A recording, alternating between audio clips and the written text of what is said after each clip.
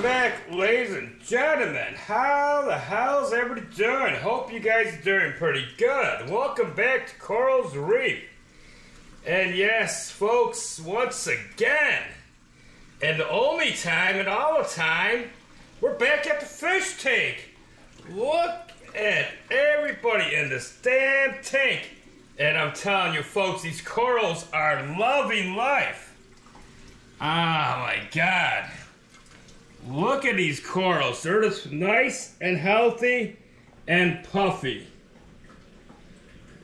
They're like on roids. I might have to give a little more flow over here. This guy's not moving that quickly. But I can assure you, man, I can assure you, they're just fine and happy. And look at this one here. He's all happy. All these people are happy in here, man.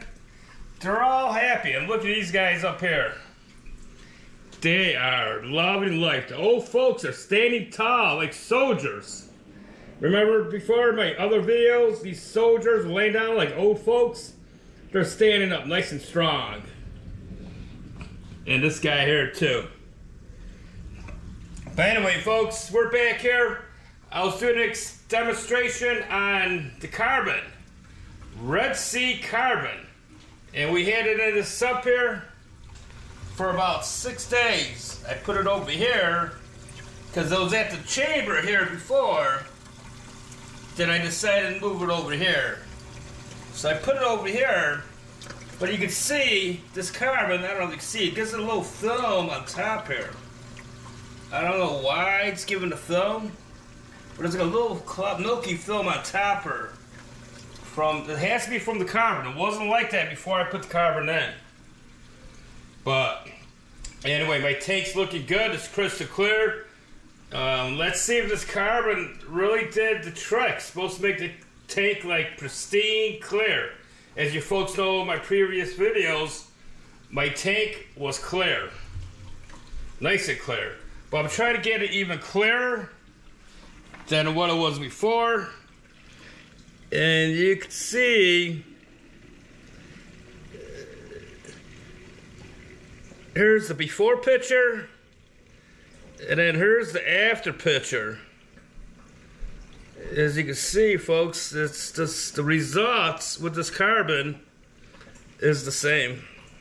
Nothing really changed in the tank. I mean, I thought it could be like, you know, like 5G, like 4G clear, you know what I'm saying? Like crystal clear, like you wouldn't believe, but it's clear, but it really didn't do nothing to my tank.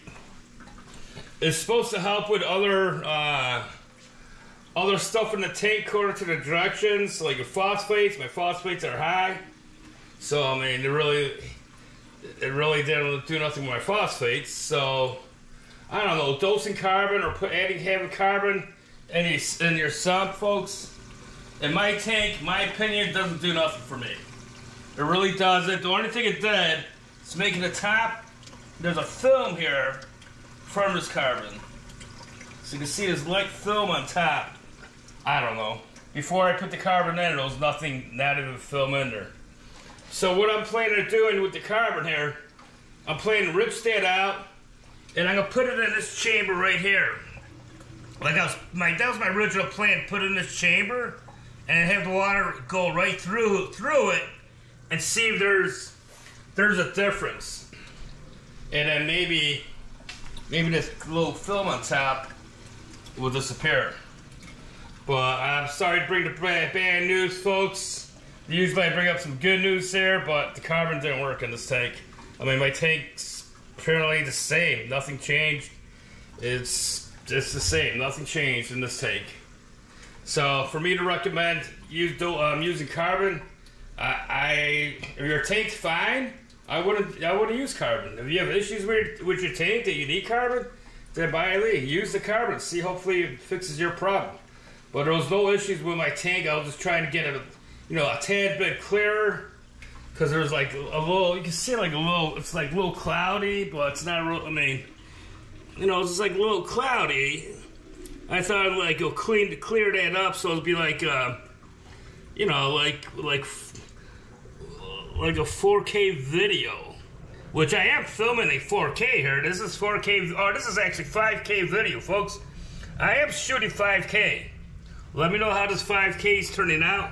But I might have to give it some flow here, because this guy here, he's just drooping around a little bit. You can see the flow's coming, but I have it set not that strong.